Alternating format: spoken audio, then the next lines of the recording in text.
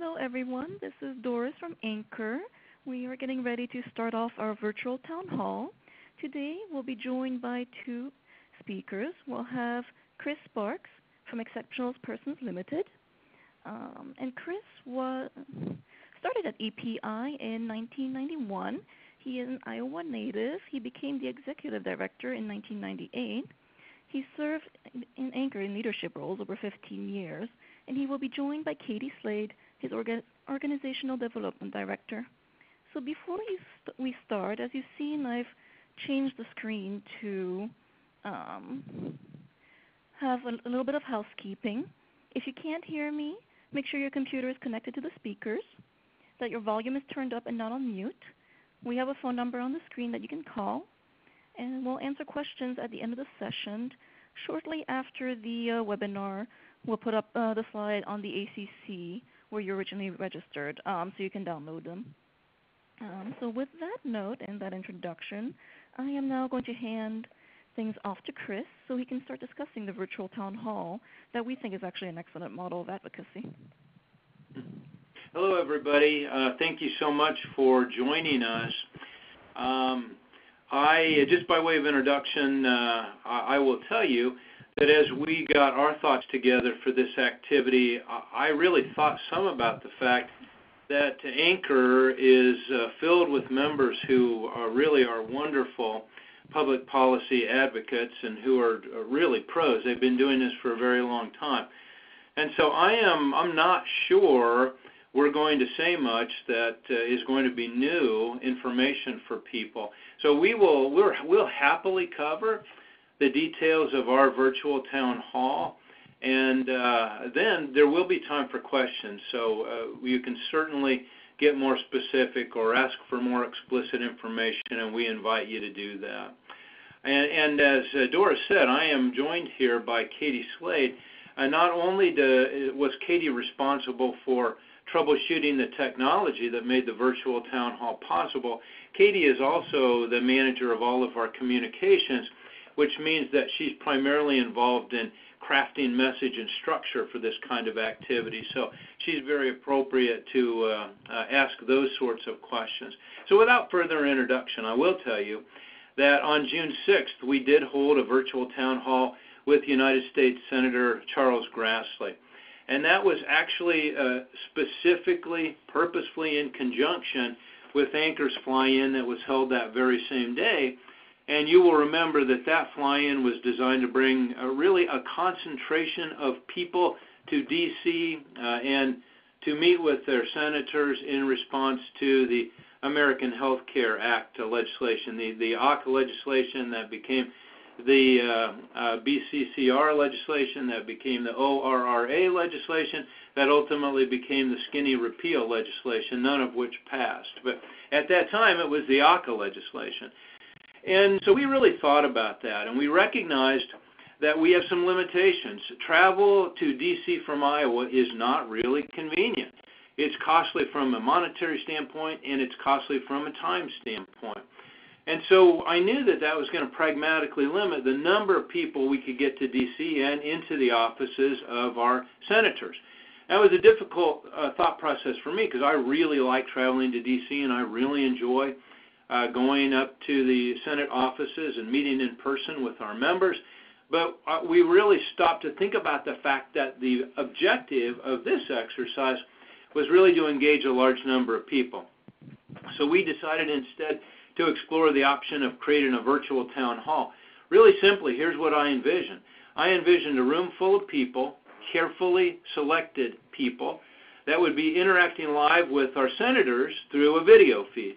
So the first thing I did is ask Katie, who then extended that ask to our IT staff, if we even had the technology to do it. How hard would it be to do this? They were able to determine very quickly that it wouldn't be hard at all, of course. After that, I pitched the idea to Senator Grassley's health policy director, a lady named Dr. Karen Summer. And I did that all before Memorial Day. That becomes important. We're going to circle back around to that date with regard to scheduling. And I got a response from Karen Summer very quickly. It was a Friday afternoon. I remember it explicitly. And she responded very enthusiastically. So we began to put the the plans in place to accomplish that. Now, it's important to note right here, had she been lukewarm in her response, that probably would have changed our trajectory, and we might have altered our plans, but we got a very good response from her, so we moved forward. We started with Senator Grassley. Of course, we considered our other state senator, Senator Joni Ernst. We always start with Senator Grassley in terms of scheduling. Candidly, we give him preferential scheduling position. He's the senior senator from Iowa. We've got a very, very long relationship with him, and he is interested in what we do, and his staff likewise are interested in what we do. So we always give him preferential scheduling. But when we reached out to Senator Ernst, we always suggested that we'd like to get them both in a virtual town hall, and that these times would be subsequent to one another. Scheduling was a challenge, and we worked at it pretty consistently, folks. I reached out to Karen Summer a couple of times when I felt like we just hit a log jam, and she did some pushing behind the scenes. I am confident this would not have happened had we not done that. Even so, we did not get confirmation of the senator's participation until Saturday, June 3rd in the afternoon. So think about the dynamics of that schedule. We started before Memorial Day, got final confirmation Saturday, June 3rd. That, of course, created some logistical challenges for us. Katie and I had talked on an ongoing basis, what are we going to do? And so what we did is we assumed the activity was going to happen, and we put out a placeholder invitation to the kind of people that we would want to have attend. Additionally, given the state of town hall meetings at that time, and probably now as well, we were really clear at promising a disciplined and respectful exchange. That's the language I use very consistently. And because we've got an established relationship with the office, they knew that they could trust that. But that was an important point. We asked for and received a half hour of Senator Grassley's time, and then we worked to craft our message. We were thoughtful about the message, and we were really clear on what our desired goals were and what the structure of the event was going to be. That's critical. We had our participants gather about 30 minutes before the event, and we used that time to prepare them and to set expectations. That was really our time to educate them, to make sure that we could manage the event, that they understood their role, and I think that's really important in terms of preparation. We started with introductions, thank yous, pleasantries, and then we moved to general concerns about the American Health Care Act, and then specifically we drilled down on the impacts of Medicaid per capita caps. We gave Senator Grassley as much time as he wanted, and that turned out to be about 15 minutes, although we did get 30 minutes of his time. And we placed him on the agenda where the staff requested. We sent a draft agenda to Karen Summer, and she explicitly requested a certain position on the agenda, and of course we placed him there.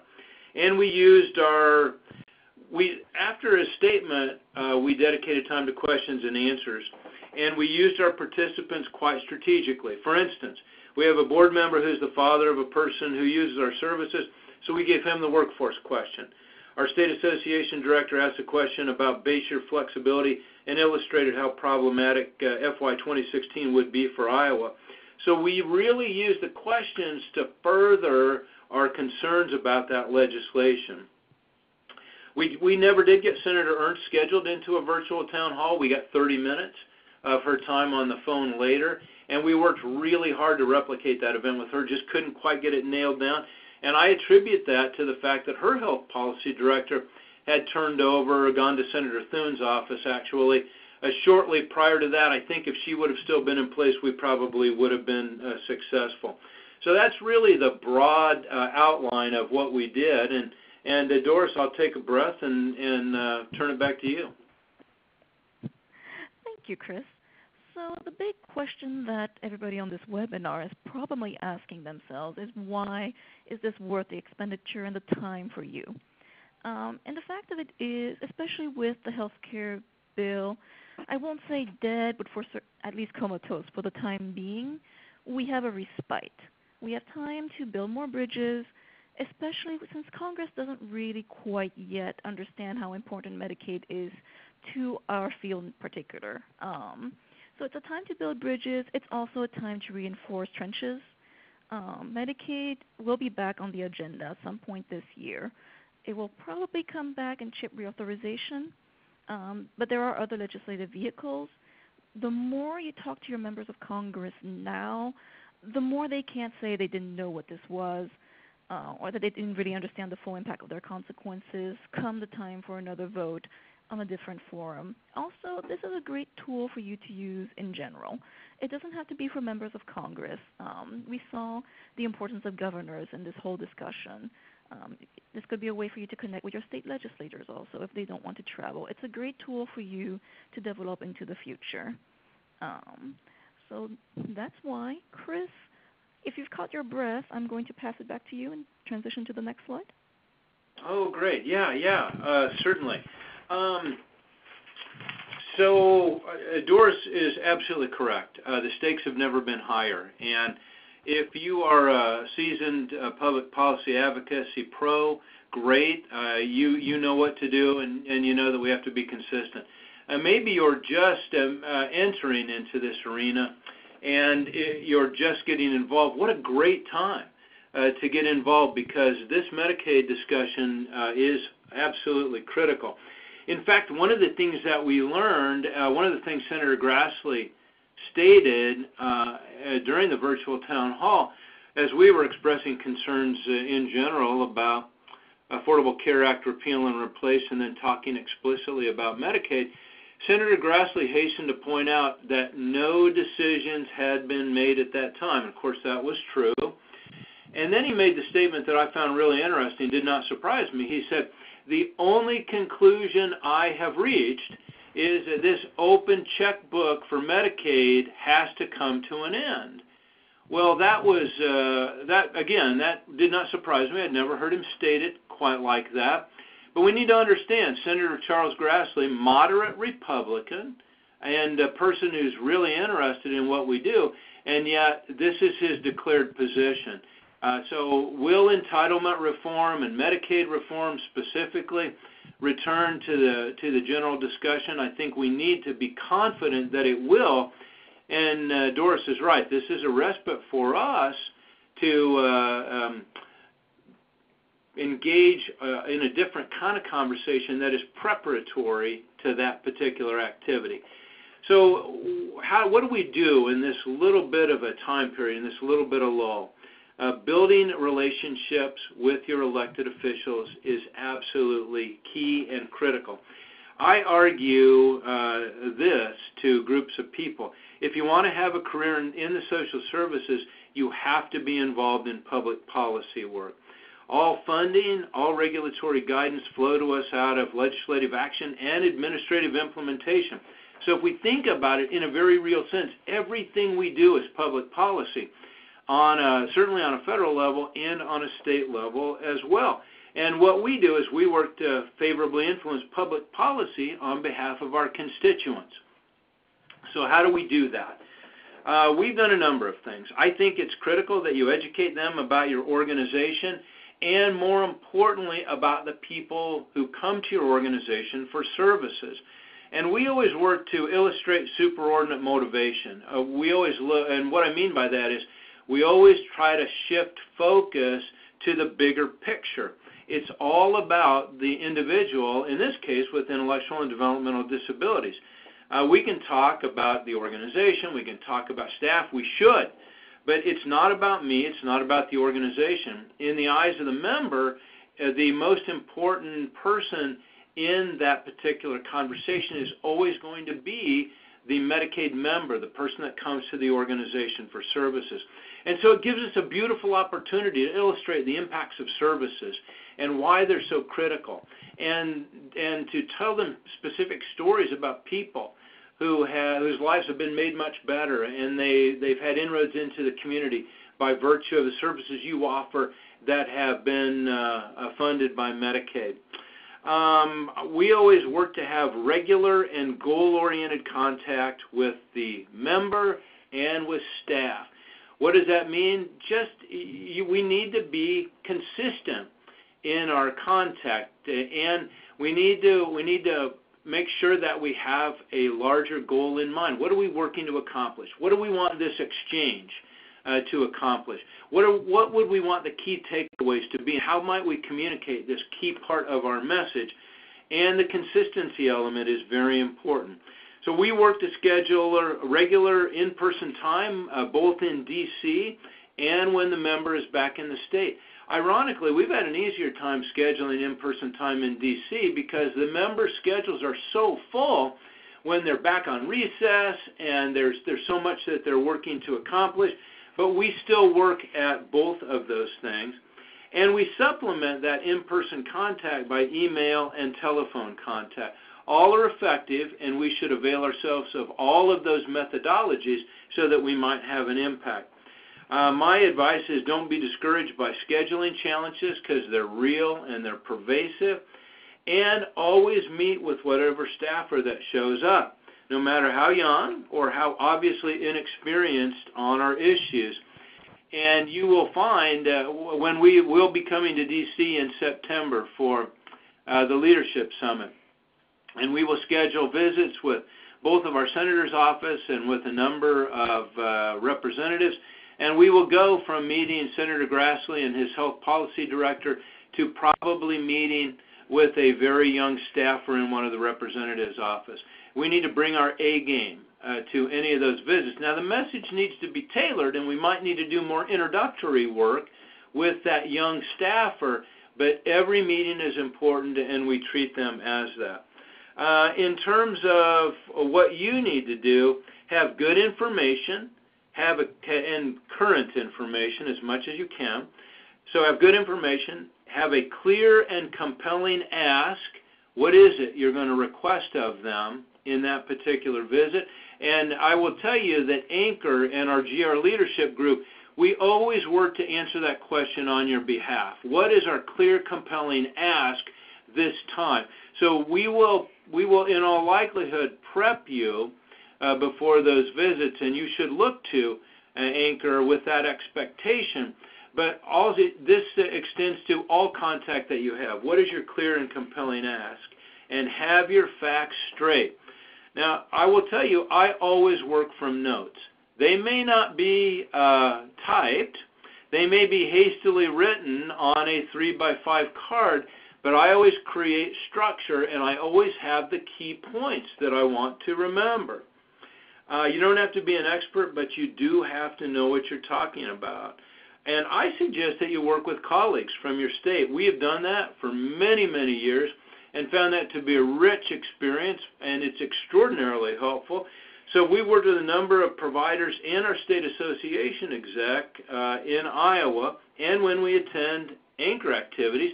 When we're out in D.C., we schedule and attend those visits together, and the person who has the best relationship or who's represented by the district in the case of the House members takes the lead in those visits. It's been very effective.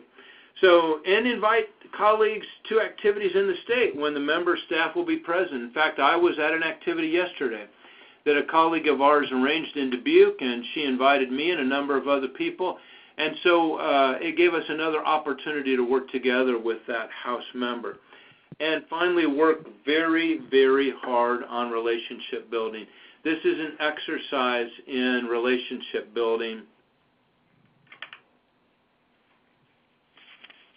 Sorry, Doris, that was an awkward transition. Back to you. That's absolutely fine, Chris. So we're going to shift now more into the logistical components. I now open a slide that shows you the tools you will need. We're leaving the slide in here when you download it, so I'm not going to dwell a very long time on it. The key point I want to transmit with this slide is that it only really takes about 2 people to set this up. Somebody who's familiar with technology to the extent that they know how to use cameras on their computer, and then somebody who can help them test by being further away in the room, for example, so you can see camera angles and whatnot. So it's a fairly simple setup. Most of your computers will actually come with these things set up, though we did list some alternative for things you might not have on older models. Katie, is there anything you want to add? Thanks, Doris. Yeah, there's just three things I think that I want to add here. The first is with the computer. Make sure your computer's up to date with all of the updates they have going on. Sometimes, this has happened to me right before a meeting, that your computer will force a restart. This is not a good time for that to happen. So you may want to just check and make sure your computer's up to date on that. Second, with the speakers, I know laptops come with speakers, but if you're in a large room, really, really consider doing some external speakers. Otherwise, your participants in the room are not going to be able to hear what your legislator has to say. So really consider either investing or borrowing some speakers that'll just enhance the quality there. And then the last thing, I think it's helpful to know what your legislator needs on the other side. If you're going to pitch this to, when we pitched it to Senator Grassley, they actually have some video conferencing equipment there, so they used a television that they had already set up. But if you're going to do this maybe with a state senator, they might not be as technology minded, so you may want to just let them know they can do this from their office at their desk with a laptop as long as it has a camera and a speaker. So it can be so easy for them to do. So it's just helpful for you to know on the other side they don't need anything fancy. All they have to have is just be sitting at their desk with a laptop, and they can do this online video chat with you. That's all I have. Great. So now we're going to seek into the actual program that was used. Senator Grassley's staff used join.senate.gov, which is their own internal tool. So it would be worth it for you to check with your senator's staff if they use that. If not, in the appendix, which we won't really go over on this presentation, but you can access afterwards, we did list two alternative options. And within the appendix, we also link to instructional videos that they have and just resources so you can learn how to use them. But they're very common video conferencing tools. You basically create a free account, and it gives you multiple options. And as long as you have an internet connection and a phone line, you can use them. Katie, do you want to add anything before I move on? No, I think you just said a really important thing, though. Make sure you have a strong internet connection. So I know we had it in the last slide, but sometimes the Wi-Fi will drop, and you may not be aware of it when you're just working at your desk. But when you're on a video stream, it will drop the whole video stream most likely. So if you can be like hardwired into your internet, that might be the best way to go. And so another thing to keep in mind is the blind spots that a camera has. Anything that's behind and a bit to the sides won't show. So that's something to keep in mind when you're testing the room beforehand to see where the blind spots are so that you can set up your chairs. And, you know, I replicated the EPI setup with this, but if you have a smaller group, you can also just move the seats around, so a half circle. Basically do what makes sense for the crowd you have and the space you have, but keeping in mind the blind spots. And so for that... The other thing, Doris, it's really important to consider, and it is what image do you want to convey to the member while you're doing this? And so we thought about that. I mean, we don't belabor it, but we sweat some of these details, and we just asked ourselves what we wanted them to see as they were looking back at us. And we arranged the room accordingly. And then in our testing, we made sure that the participants could be seen. So I just want to illustrate that that's not a small thing, and you could very inadvertently communicate something that you didn't want to by not attending to that detail. Specifically, I would not host a video conference from my office. My office has it is not tidy, and there are too many stacks of work in progress. It's simply not the image I would like to convey. So, you don't want to overthink every aspect of this and psych yourself out and make it feel impossible. It's not. It really was, except for the scheduling, it was not difficult at all to arrange. But do remember when you do this, it's not unlike an in-person visit. It's not unlike a telephone conversation. You really need to manage every detail of this because all of those things matter, and sometimes it's the small things that can have a larger impact than we might want them to. Thank you, Chris. That's a great contribution. So we're seeking now to final logistical tips.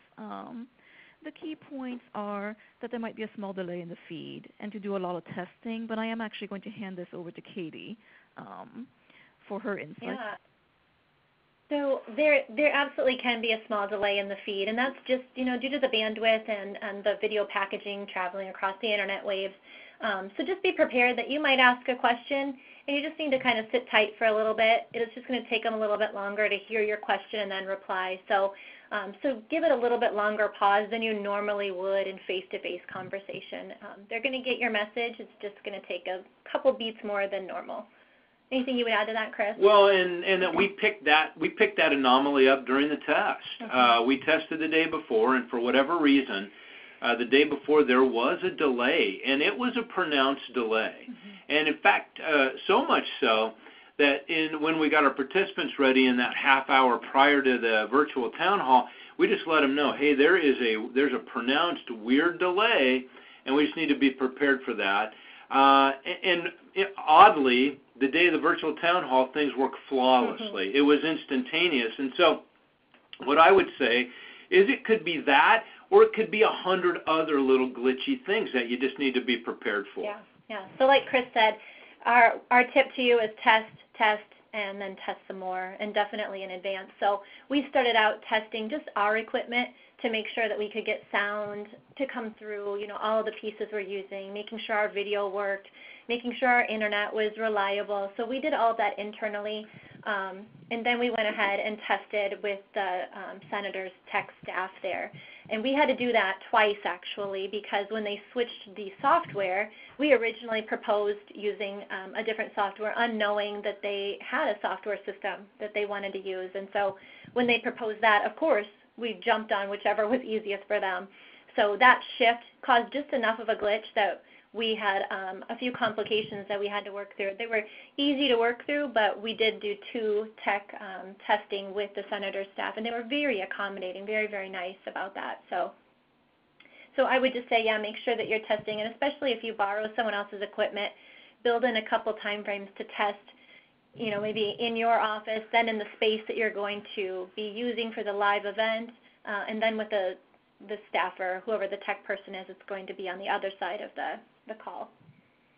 And then the second thing Chris also kind of alluded to too, there are just little glitches that can happen. So, if you're able, have a few backup things in place. It could be a backup laptop, could be backup cable, a backup internet source. You just never know what's going to happen in that moment.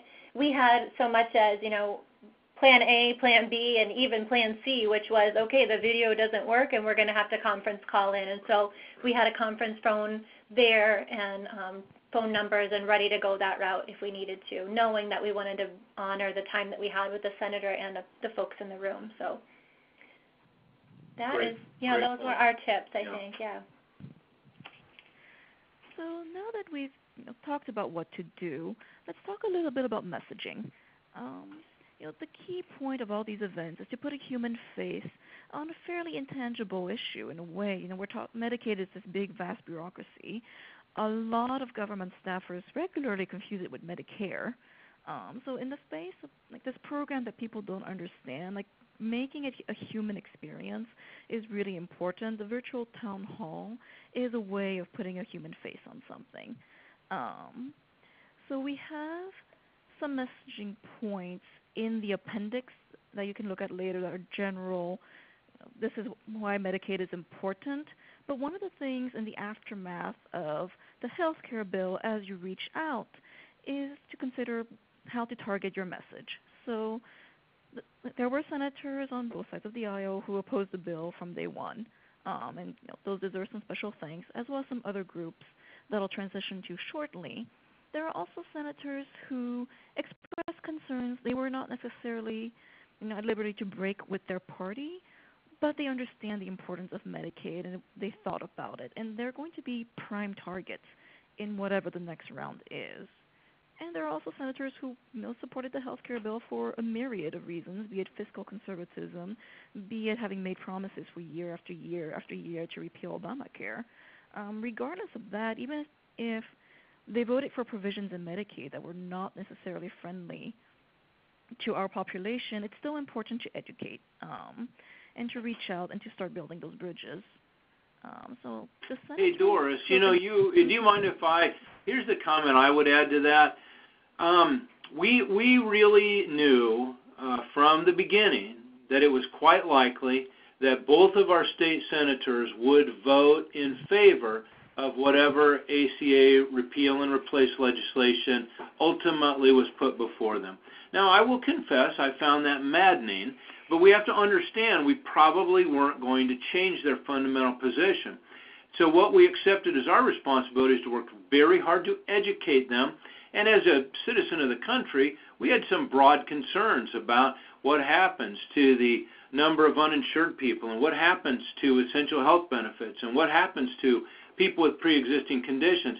And just as a matter of conscience, I felt like we needed to share those every time. But then we spent the bulk of our time working them through the implications of structural Medicaid reform and what happens to people who've traditionally relied upon that as a funding source, and explicitly in our case, people with intellectual and developmental disabilities.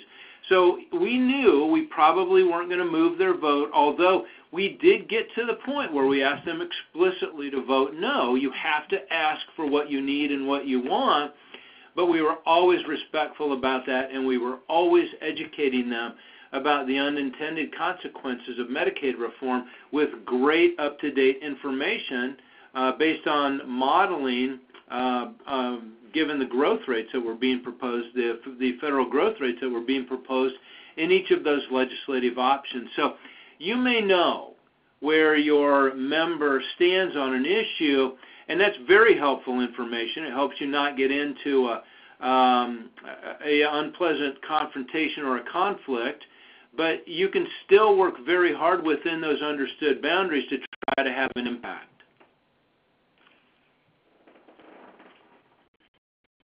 Great, thanks, Chris, for specifying that. It's always good to have that backup strategy and the bigger picture that can be tied into, even if we don't always see eye to eye on a specific issue. So we've listed here, and you can come back later to look at these, the list of senators that we do want to thank: Democratic senators, independent senators, Republican senators Susan Collins and Lisa Murkowski. Really, from day one, were allies. Senator McCain ended up being the final vote against the health care bill. But then it's also important to note that while they're not getting as much of attention from the media, there were senators who voted against the initial amendment, against the first Senate version of the health care bill, which was a terrible bill, which means these senators are going to be key targets in future campaigns. So again, even if they didn't meet us all the way, they did small steps, and it's important to cultivate those relationships and show appreciation for that in the future. So that's the core of our content. We do want to give you time for questions from anything, from the technical aspects to the policy aspects. While you think about your questions, I'm going to very briefly just show you what is in the appendix. And I see that one of the questions has already come in as to whether the recording of materials will be available after the meeting. Yes, they will be. It might take us a couple of days, but when you go into the ANCOR Connected Communities site, you should have a community that's just for people who registered for the webinars, and within the library, you will find the slides. And so the extra slides, while you think about your questions, and remember to type them into the box so that we can see them, we have talking points about Medicaid. We have links to a template that we made for meeting requests that can be very easily changed to a video conference request. And then we have links to tutorials for additional conferencing tools if the offices you're reaching out to don't have a Senate tool or some similar mechanism of their own. So that being said, do we have any questions?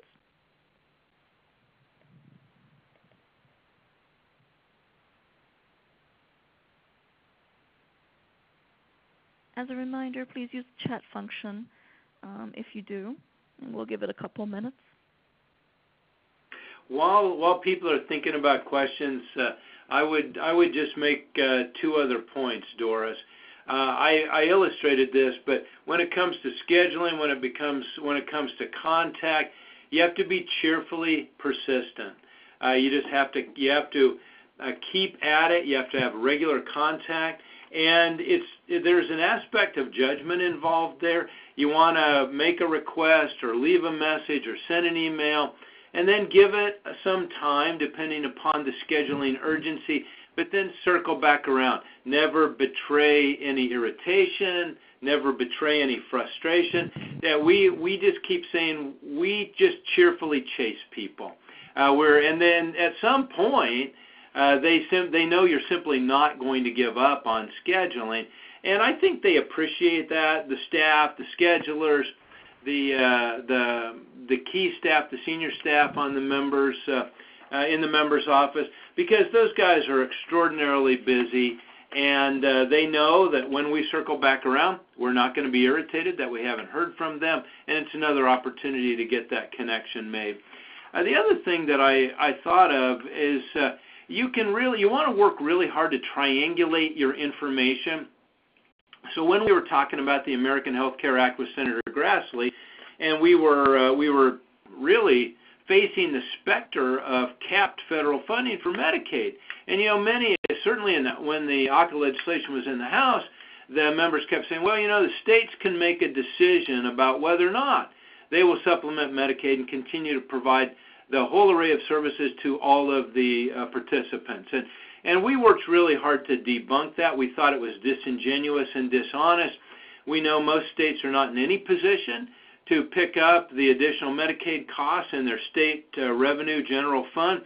And so we happen to know in Iowa, Senator Grassley's grandson, Pat Grassley, is a member of the Iowa House of Representatives.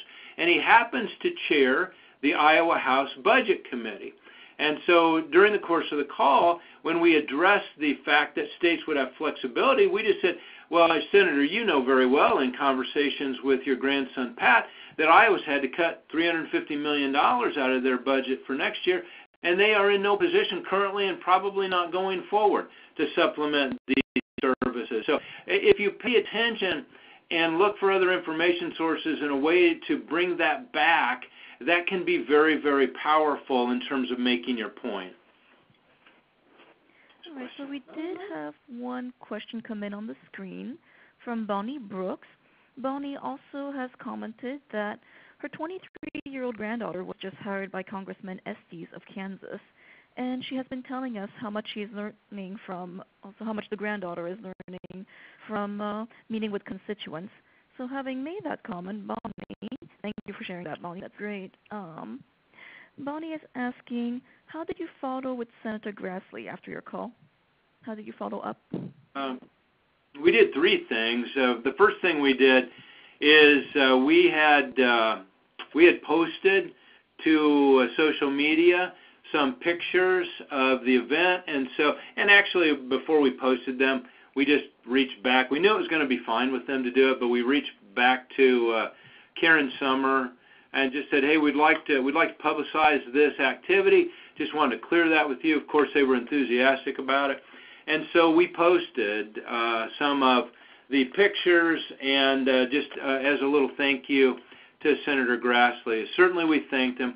This was a natural opportunity for us to have follow-up, though, because the debate kept coming and the evolution of the ACA repeal and replace legislation